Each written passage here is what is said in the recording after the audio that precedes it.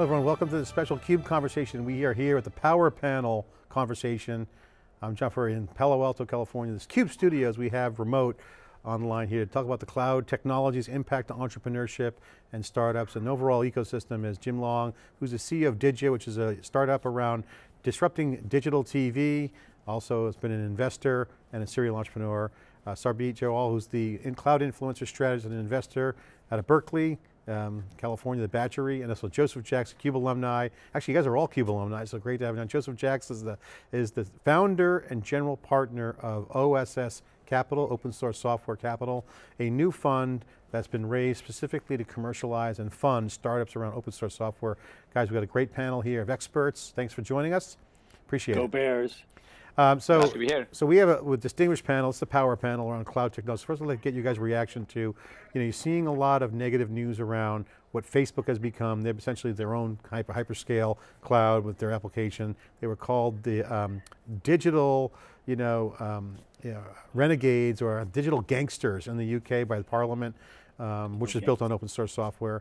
Amazon is continuing to win. Azure's doing their thing, bundling Office 365, making it look like they got more revenue, but they're catching up. Google, and then you got IBM and Oracle. And then you got an ecosystem that's impacted by this large scale. So I want to get your thoughts on the first point here.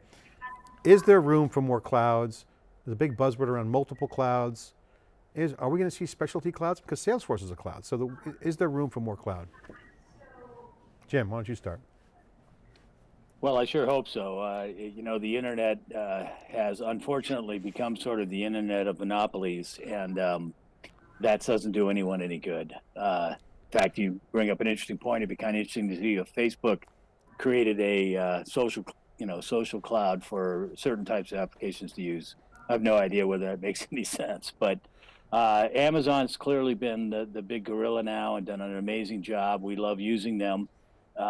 But we also love seeing you trying out different services that they have and then figuring out whether we want to develop them ourselves or use a specialty service. And I think that's going to be interesting, particularly in the AI area, stuff like that. So I sure hope more clouds are around for all of us to take advantage of. Joseph, I want you to weigh in here because you were close to the Kubernetes trend. In fact, we were at an OpenStack event when you started Kismatic, which is the movement that became KubeCon, cloud native, many, many years ago. Now you're investing in open source.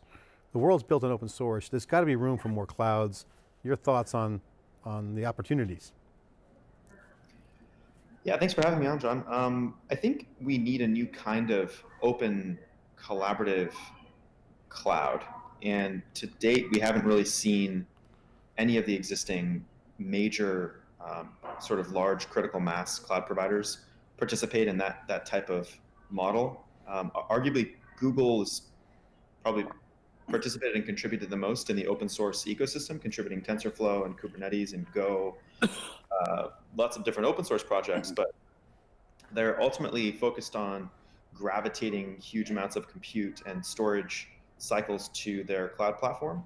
So I think one of the big missing links in the industry is, as we continue to see the rise of these large vertically integrated proprietary sort of control planes for computing and storage and applications and services, I think as the open source community and the open source ecosystem continues to grow and explode, we'll need a third sort of provider, one that isn't based on a monopoly or based on a traditional proprietary software business like Microsoft, kind of transitioning their enterprise customers to services, sort of Amazon in the first camp, vertically integrated menu buffet of all these different compute, storage, networking, services, application, middleware.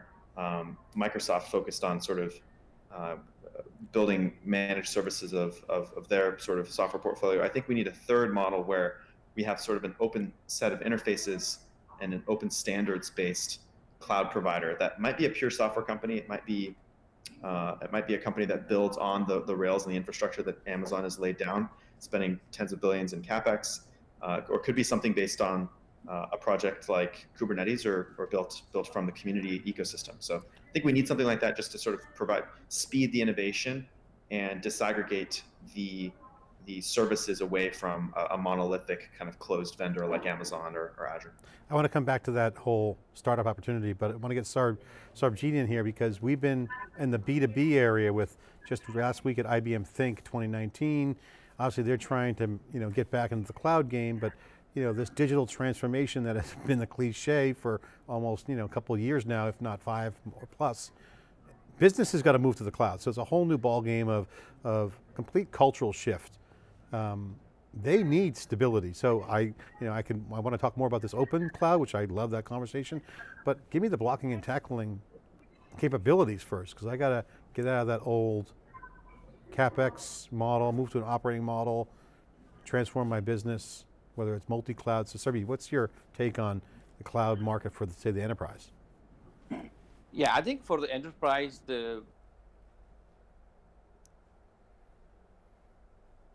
which are sitting in the data center and moving those to cloud, it's a cumbersome task.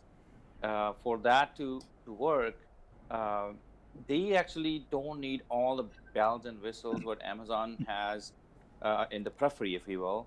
They need just core things like compute, network, and storage, and some other in the sort of services, maybe database, maybe Redshift and stuff like that. But they just want to move those applications as is to start with, and with some re-platforming and with some changes. Like they don't want to make much changes to first when they start moving those applications. But our sort of minds are polluted by this thinking, like when we see if Facebook being formed by a couple of people or a company of 6 people sold for $1 billion, it just messes up with our mind on the enterprise side. Hey, we can do that too. We can move that fast and so forth.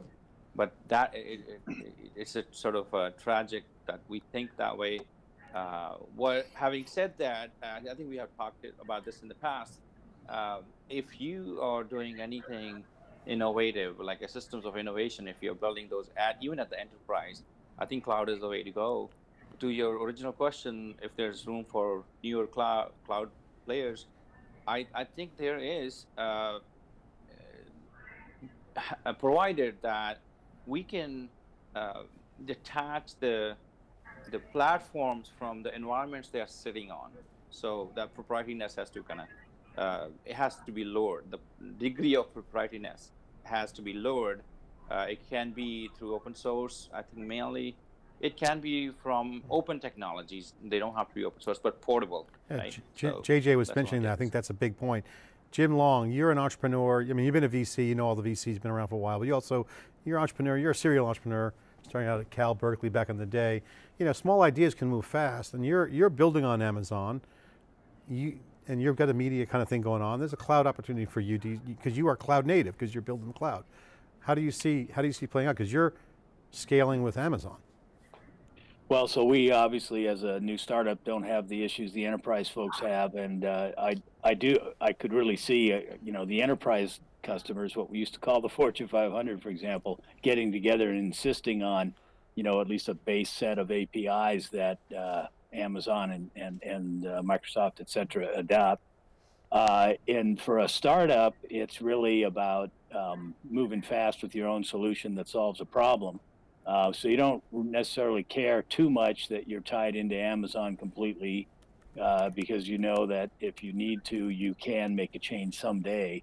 But they do such a good job for us, and their costs, while they can certainly be lower, and we certainly would like more volume discounts, they're pretty darn amazing across the network, and across the internet. We do try to price out other folks just for the heck of it. Doing that recently with CDNs, for example. But for us, we're actually creating a hybrid cloud, if you will, a purpose-built cloud to support local television stations. And we do think that's going to be, along with using Amazon, a unique cloud with our own APIs that we will hopefully have lots of different TV apps use our hybrid cloud for part of their application to service local TV So it's kind of an interesting play for us. The B2B part of it is we're hoping to be pretty successful as well. And And we hope to maybe have multiple cloud vendors in our mix, you know, not that our users will know who's behind us, maybe Amazon for something, Limelight for another, or whatever, for example. Well, you got to be concerned about lock-in as you become in the cloud. That's something that everyone's worried about. JJ, I want to get back to you on the investment thesis because you have a cutting edge business model around investing in open source software. And there's two schools of thought in the open source community. You know, free contributions, great, and let that be organic, and then there's now commercialization. There are real value, there's real value being created in open source. You had put together a chart with your team about the billions of exits, billions of dollars in exits from open source companies. So what are you investing in? What do you see as opportunities for entrepreneurs like Jim and others that are out there looking at scaling their business? How do you look at success? What's your advice? What do you see as leading indicators? I think I'll broadly answer your question with a model that we've been thinking a lot about. And we're going to start writing publicly about and probably eventually maybe publish a book or two on it. And it's around the sort of fundamental perspective of creating value and capturing value. So if you modeled, this is sort of a famous investor and entrepreneur in Silicon Valley who has commonly modeled these things using two different letter variables, X and Y. But I'll give you the sort of perspective of modeling value creation and value capture around open source as compared to closed source or proprietary software.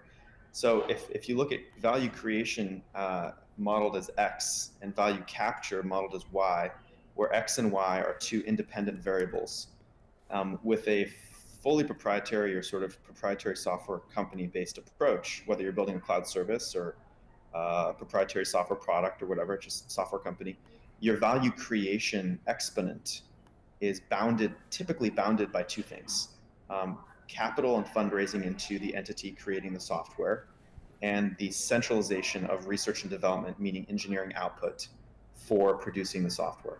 And so those two things are tightly coupled to and bounded to the company. With commercial open source software, the exact opposite is true. So value creation is decoupled and independent from funding. And value creation is also decentralized in terms of the research and development aspects. So you have this sort of decentralized, community-based, crowdsourced or sort of internet global phenomena of contributing to a code base that isn't necessarily owned or fully controlled by a single entity. And those two properties are sort of decoupled from funding and decentralized R&D are fundamentally changing the value creation kind of exponent. Now let's look at the value capture variable. With proprietary software company or a proprietary technology company, you're primarily looking at two constituents capturing value: people who pay for accessing the service or the software, and people who create the software. And so those two constituents capture all the value. They capture, you know, the vendor selling the software captures maybe 10 or 20% of the value, and the rest of the value I would express and say is that the customer is capturing the rest of the value. Most economists don't express value capture as capturable by an end user or a customer. I think that's a mistake. Jim, Jim, your reaction to that, because there's an article that went around this weekend from Motherboard. The internet was built on free labor of open source developers. Is that sustainable? So Jim, what's your reaction to JJ's comments about the interactions and the dynamic between value creation, value capture, free versus sustainable funding? Well, if you can sort of mix both together, that's what I would like. I haven't really ever figured out how to make open source work in our business model, but I haven't really tried that hard. It's an intriguing concept for sure, particularly if we come up with, you know, APIs that are specific to, say, local television or something like that, and maybe some special processes that do things that are of interest to the wider community. So that's something I do plan to look at, because I do agree that I mean, we use open source. We use this thing called FFmpeg and several other things, and we're really happy that there's people out there adding value to them, et cetera, and then we have our own, you know, versions, et cetera. So we'd like to contribute to the community if we could figure out how. Sarbjeet, your reaction to JJ's thesis there? I think two things. I will comment on it from two different aspects. One is the lack of standards, and then open source becoming the standard, right? I think open source kind of projects take birth and life in its own because we have lack of standard, like because these different vendors can't agree on standards. So, like, remember we used to have service-oriented architecture. We have Microsoft pushing some standards from one side and IBM pushing from other. The SOAP versus XCBL and XML, different sort of paradigms, right? But then REST API became the de facto standard, right? It just took over. I think what REST has done for software in last about 10 years or so, like nothing has done that for us. Yeah, well, Kubernetes is right now looking pretty good. So if you look at, JJ, Kubernetes, the movement you really were pioneering on, is having similar dynamic. I mean, Kubernetes is becoming a forcing function for solidarity in the community of cloud native, as well as an actual interoperable orchestration layer for multiple clouds and other services. So JJ, your thoughts on how open source continues as some of these new technologies like Kubernetes continue to hit the scene. Is there any trajectory change in open source that you see that you could share? I'd love to get your insights on what's next behind, the rise of Kubernetes is happening. What's next? I think more abstractly from Kubernetes, we believe that if you just look at the rate of innovation as the primary factor for progress and forward change in the world, open source software has the highest rate of innovation of any technology creation phenomena. And as a consequence, we're seeing more standards emerge from the open source ecosystem. We're seeing more disruption happen from the open source ecosystem. We're seeing more new technology companies and new paradigms and shifts happen from the open source ecosystem. And kind of all progress across the largest, most difficult sort of compound sensitive problems influenced and kind of sourced from the open source ecosystem and the open source world overall, whether it's chip design or machine learning or computing innovations or new types of architectures or new types of developer paradigms, biological breakthroughs. There's kind of things up and down the technology spectrum that have a lot to sort of thank open source for. We think that the future of technology and the future of software is really that open source is at the core, as opposed to the periphery or the edges. And so today, every software technology company and cloud providers included have closed proprietary cores, meaning that where the core is the data path, the runtime, the core business logic of the company. Today, that core is proprietary software or closed source software. And yet what is also true is that the edges, the wrappers, the sort of crust, the periphery of every technology company, we have lots of open source. We have client libraries and bindings and languages and integrations, configuration, UIs, and so on. But the cores are proprietary. We think the following will happen over the next few decades. We think the future will gradually shift from closed proprietary cores to open cores, where instead of a proprietary core, an open core is where you have a core open source software project as the fundamental building block for the company. So for example, Hadoop caused the creation of MapR and Cloudera and Hortonworks. Spark caused the creation of Databricks. Kafka caused the creation of Confluent. Git caused the creation of GitHub and GitLab. And this type of commercial open source software model, where there's a core open source project as the kernel building block for the company, and then an extension of intellectual property or wrappers around that open source project, where you can derive value capture and charge for licensed product with the company, an enterprise customer. We think that model is where the future is headed. And it includes cloud providers, basically selling proprietary services that could be based on a mixture of open source projects, but perhaps not fundamentally on a core open source project. And we think generally, like abstractly, with maybe somewhat of a reductionist explanation there, but that open core future is very likely fundamentally because of the rate of innovation being the highest with the open source model in general. All right, that's great stuff. Jim, you're a historian of tech, you've lived it. Your thoughts on some of the emerging trends around cloud, because you're disrupting linear TV with Digi in a new way using cloud technology. How do you see cloud evolving? Well, I think along the lines we discussed, certainly I think that's a really interesting model, and having the open source be the center of the universe and figure out how to have maybe some proprietary stuff, if I can use that word, around it that other people can take advantage of, but maybe you get the value capture and build a business on that.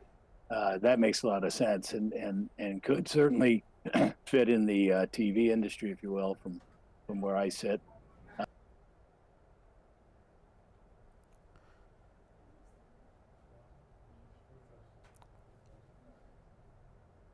Bring services to businesses and consumers, so it's not like there's some reason it wouldn't work. It's bound to figure out a way.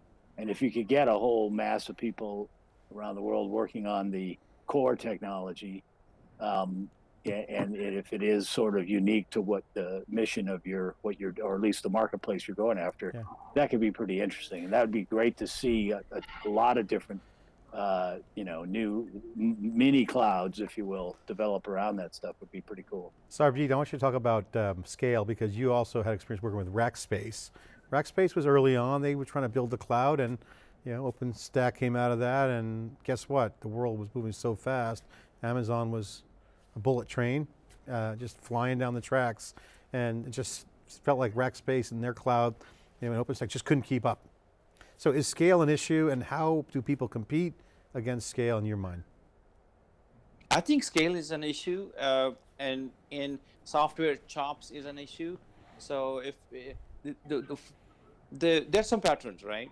So one pattern is that we tend to see that open source is now not very good at the application side. Like you will hardly see any applications being built as open source. And also on the extreme side, open source is pretty sort of lame, if you will, at very core of the things. Like OpenStack failed for that reason, right? But it's pretty good in the middle, as Joseph said, right? So building pipes, building some platforms based on open source, the hooks integration, it's pretty good there. Actually, I think that pattern will continue. Hopefully, it will go deeper into the core, which we want to see. The other pattern is, I think the software chops, like one vendor has to lead the project for a certain amount of time. If that project goes into sort of open, like anybody can grab it, and a lot of people contributors will jump in very quickly, it tends to fail. That's what happened to, I think, OpenStack. And there were many other reasons behind that, but I think that was the main reason. And because we were smaller at all, and we didn't have that much software chops, I hate to say that, but then IBM can throw like 100 bodies a week.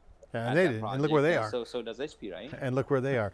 All right, so I'd love to have a power panel on open source. Certainly, JJ's been in the thick of it, as well as other folks in the community. I want to just kind of end on kind of a lightweight question for you guys.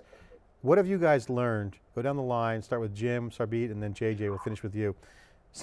Share something that you've learned over the past 3 months that moved you, or that people should know about in tech or cloud trends that's notable. What's something new that you've learned?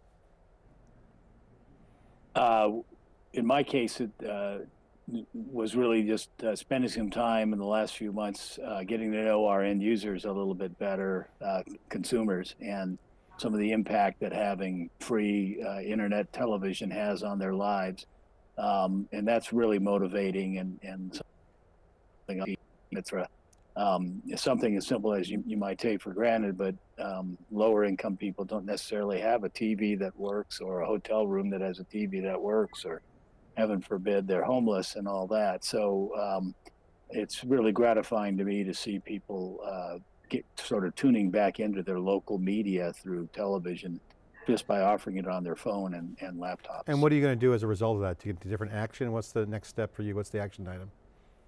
Well, we're hoping once our product gets filled out with the major networks, et cetera, that we actually provide a community attachment to it, so that we have television, over-the-air television channels is the main part of the app, and then the side part of the app could be any IP stream, from city council meetings to high schools to colleges to local, community groups, local even religious situations or festivals or whatever, and really try to tie that in. We'd really like to use local television as a way to strengthening all local media and local communities. That's a great vision, mission. at least. It's a great mission you guys have at Digi. Thanks for sharing that.